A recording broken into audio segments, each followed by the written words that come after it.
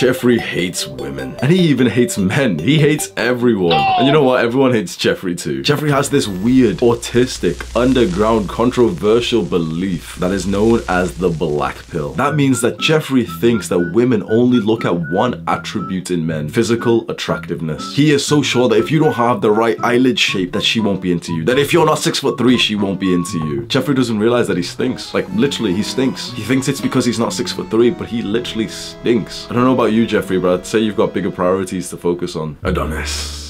Adonis navigates relationships extremely well, but he was not always like this. Adonis went through the stereotypical young man's journey of getting a girlfriend. He was so motivated by love, so he improved himself. He went to the gym and started eating clean and became more confident and improved his body language, spoke to more people and held eye contact. Eventually, he attracted his first girlfriend and he was so happy. But this is not a story with a happy ending. Young Adonis got complacent. He got what he worked for. He eased up on his gym training. He started eating worse food. He got a little bit lazy. His girlfriend at the time looked at him as if he was a different man. This was not the man that she was originally attracted to. And so she left him. And Adonis was heartbroken. But he looked inward. He didn't project that with resentment or hate or anger towards his ex. He asked himself what went wrong. And he realized a very, very important lesson about dating. If there's been one major mistake that I've made in terms of dating, it's dating party girls. But if there was a second major mistake that I've made in dating, it would be getting into a relationship and then getting complacent with the activities, the hobbies, and the habits that actually made me attracted to that girl in the first place. And you've probably experienced this yourself. When you're single and horny, especially if you're on semen retention, your drive, your motivation, your discipline skyrockets and you're doing so well. You're tracking your macros perfectly every single day. Your sleep is on point. Your training in the gym is fucking fantastic. But then you start attracting women and it's so interesting that when you get what you wanted, your life sometimes gets worse because you've already got the woman. So now you can really go on a long bulk. You can really bulk up now because you don't need abs because you've already got the If you thought of this, bro, you're a jackass. Like, oh, but I've already got the girl, so I don't need a six-pack anymore. Now I can get like big, fluffy, and strong. Shut the fuck up, bro. If you are not the man that she was originally attracted to, things can get very fragile. She was attracted to the version of you that was going to the gym 6 times a week, that was on his purpose, that was so disciplined. And as much as she would see you and almost want and ask for you to like slow down on your growth, that was almost like a test. She wanted you to pass the test and you fucking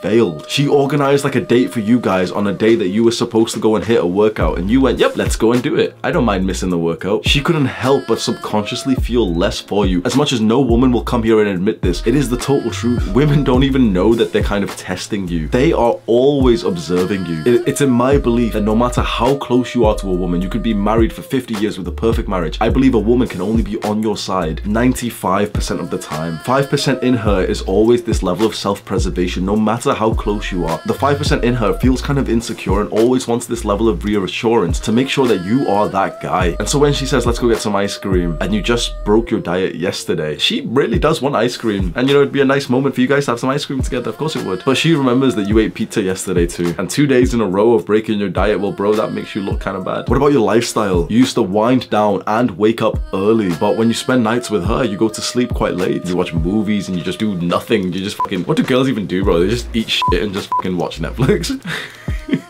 Let's make you understand this by putting you in her shoes. Let's say you meet this girl, you know, you really like her, she's really impressive. She seems different from other girls. She has like ambitions and she's really feminine and she's exactly your type. And there's something you really, really like about her, like one hobby that she does that you really like. So for the majority of us, it'll be that she goes to the gym and she like looks like a gym girl. Because let's be honest, bro, oh, to have a fucking gym girl GF, bro, inshallah. But then let's say that you see her change and actually deteriorate in your relationship, that she starts like missing most of her gym workouts. As much as, you know, you've got a level of love for her, like you would feel some level of unattraction and negativity. This is the common dilemma of a guy who gets into a relationship with a woman who then gains weight. And you know, this sounds quite like vulgar to talk about, but it is the truth. We are attracted to that initial person that we see and we hope to be more attracted to them in the future. We really hope that we don't see that person get worse with us. So make sure that you are not that person who gets worse. The only relationship that you should be in is the one where you get better. Not complacent, not the same, but better. You should be be with a woman who helps you fucking press down on that gas pedal. If you're with a woman right now and you feel like you've been getting worse and you've been lying around eating fucking junk food and stuff, you'll believe me, but you won't take action on this because we've all been there. But that's not the right relationship for you. No man is gonna watch this video and suddenly think, oh yeah, that's the message I needed. I'll finally break up with this this stupid bitch.